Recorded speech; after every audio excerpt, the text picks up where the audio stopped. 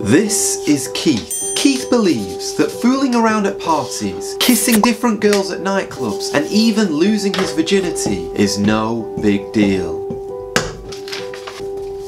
This is why he is wrong.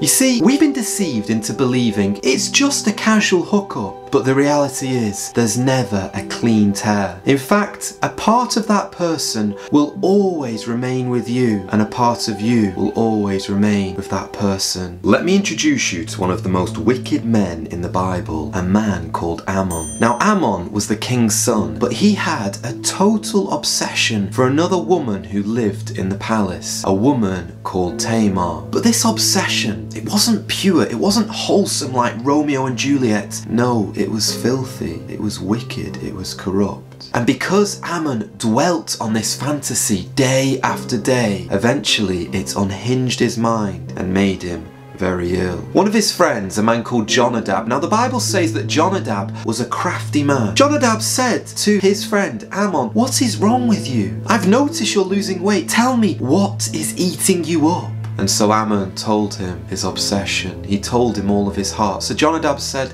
"Don't worry about it. We can sort it out. Here is my scheme that I've conjured up. What you need to do is, you need to go to your bed and you need to pretend that you're very sick. Then send for the king and say to the king, I want you to send Tamar to me. Ask her to prepare a meal for me and let her feed me with her very hand." Ammon followed the deceptive scheme precisely. And so he faked his own illness. He called for the king and said, "Would you send Tamar to me to feed me with her very hand?" Tamar obeyed the king's wishes and came in with a batch full of cakes that she'd baked herself.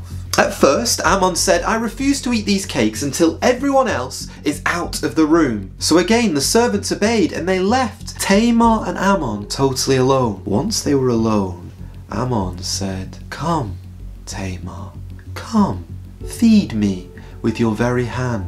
And so Tamar began to walk over to Ammon. As she got closer, Ammon grabbed her and said, "Come lie with me. Come lie with me, Tamar." And Tamar cried out at the top of her voice, "No! Do not do such a disgraceful thing. If you do this, you would bring shame on us for the rest of our lives." But the sad reality is this. Once sexual sin has been ignited, it does not listen to reason. It is blind to all the consequences. All it cares about is getting its fill then. And this one act, this very act that Ammon was about to do, would ruin the rest of his life. But he did not care because he was filled with filthy desire. You can probably imagine what happened next. Because Ammon was bigger, because he was stronger, he forced himself on Tamar and stole the one thing that was precious to her, her virginity. But my dear friends, there is something which makes this story even more disturbing, and it's this.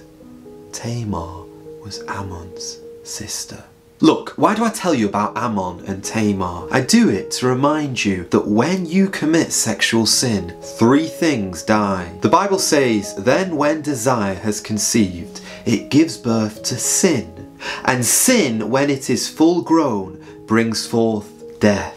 The first thing to die was Ammon and Tamar's relationship. I mean, think about it. How could they go back to any sense of normality as brother and sister after what Ammon had done? And yet, to this very day, what is the thing that the devil is using more than anything else to destroy the family home? He's using sexual sin. Sexual sin has blown so many families to pieces. You've got men and women who've committed adultery. The family home has been broken. You've got men and sometimes women in secret watching wrong, filthy things on the internet. And what has this done?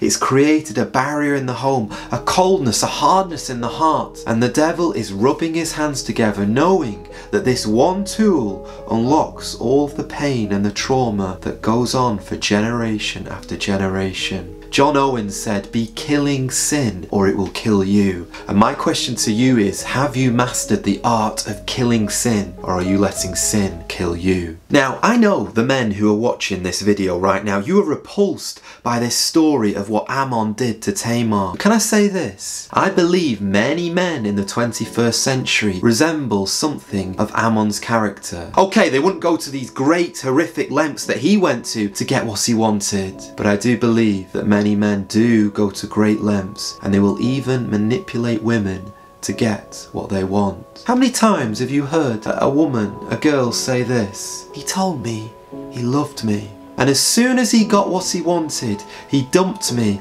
and would have nothing to do with me anymore. My dear friends, the sad reality is many men use love as a way to access a woman's body, but many women use their bodies as a way to access a man's heart. And you know as well as I do that that is not the way God designed it.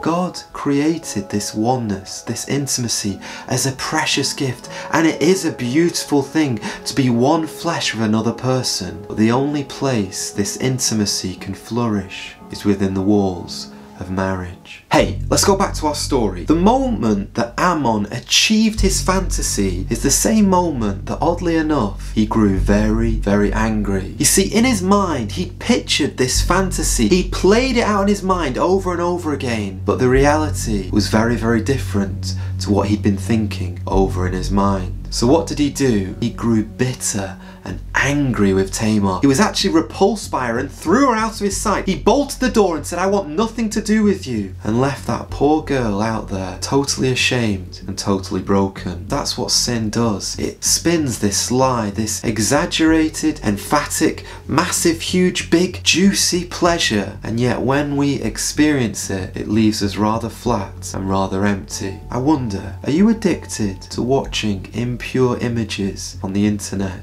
Did you know this? Psychology tells us those people who spend the most time addicted to watching these things on their phone, on their computer, those same people are the most irritable people in life and often have a short fuse because they've become so selfish and so self-centered. So here's a gentle warning to the unmarried. If you believe that sleeping with your boyfriend or girlfriend will make them love you more, will make your relationship go up to the next level, I want to tell you something. It will probably kill the relationship. Because very often when we introduce things into our relationships which should only be introduced in the walls of marriage, it very often makes one of the people run a million miles away because it did not play out the way they imagined it.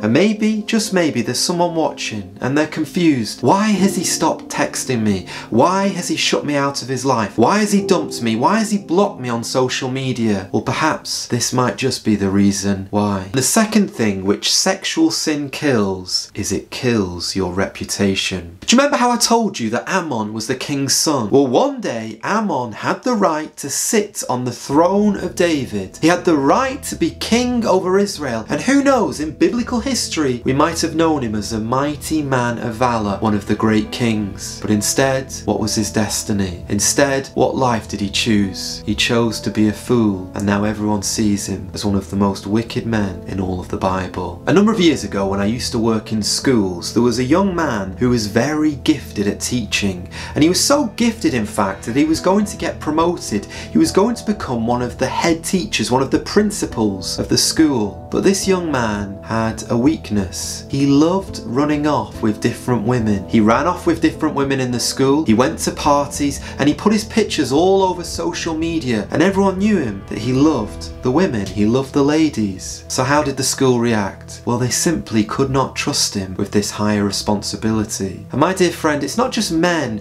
who lose their reputation, women also can lose their reputation. Okay, perhaps they're not hurt physically, but many women are hurt emotionally. There are many women who to this very day, years and years ago, they were scarred. Years and years ago, someone hurt them who they made themselves vulnerable to, and they spread rumours about their body. In the locker room, they tore that woman's body to pieces, and all of the men, all of the friends laughed about it. Perhaps more recently, they saw a picture of you and they sent it around the whole of the school or around all of their friendship group, and you were totally ashamed. My dear friends, it's not true the rhyme that goes like this: sticks and stones may break my bones, but words may never hurt me. Listen guys, you can break your leg and it'll one day heal, but if someone breaks your heart, very rarely Does it actually heal? Okay, we move on from the pain, but the scar still remains. And the third thing to die is you. 2 years later, Ammon is drunk in the palace. Again, he's showing that he's a man who lacks self-control. He wasn't a man who could have 1 or 2 drinks. No, he had to drink the whole bottle. Tamar's brother, a man called Absalom, was very, very angry at what Ammon did those 2 years previous. So he had his servants come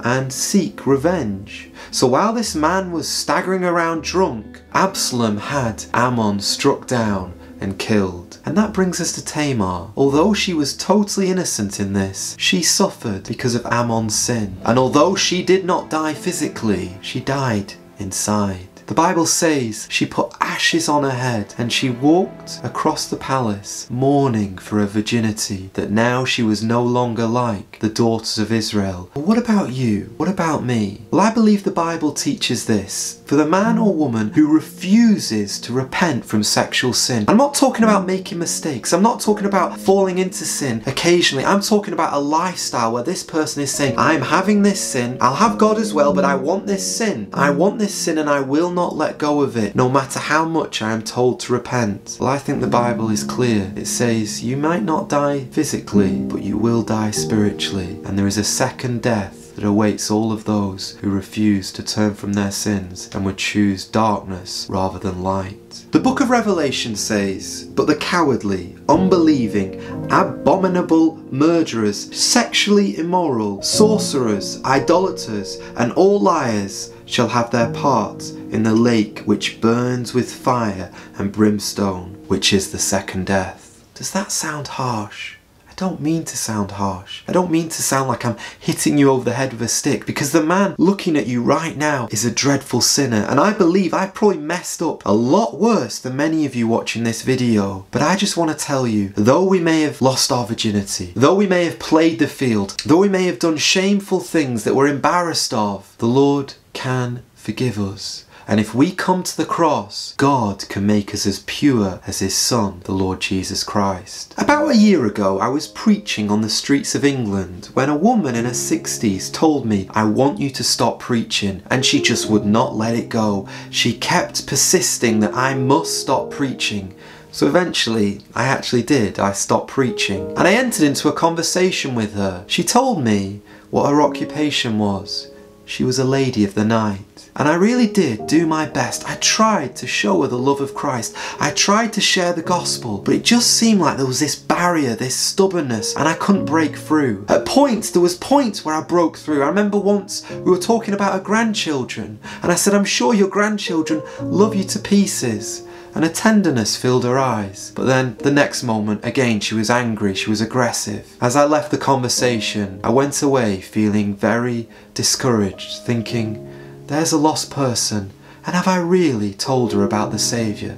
Have I really shown her that this great big God sent his Son to bleed and die on a cross to save her? So I said to my friend, who is an experienced evangelist, what would you do instead? What would you say instead? This is what he said.